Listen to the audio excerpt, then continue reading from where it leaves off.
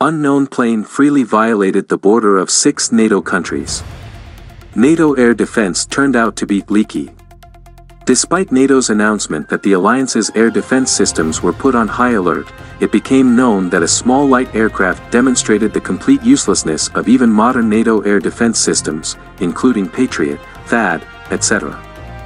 According to European media, about a day ago, an unknown aircraft was able to freely violate the airspace of 6 European countries.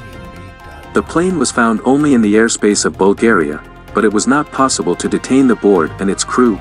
2 pilots left the plane, simply jumping out with a parachute.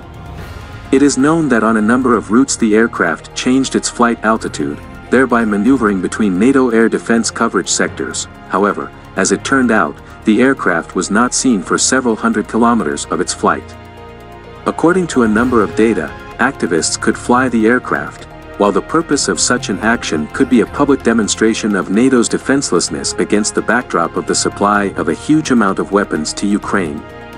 It is noteworthy that the aircraft was discovered by the Soviet S-300 air defense systems, which are in service with Bulgaria, which demonstrates the clear superiority of Soviet weapons, which had never been used in a combat situation before February 2022, over modern weapons of NATO countries.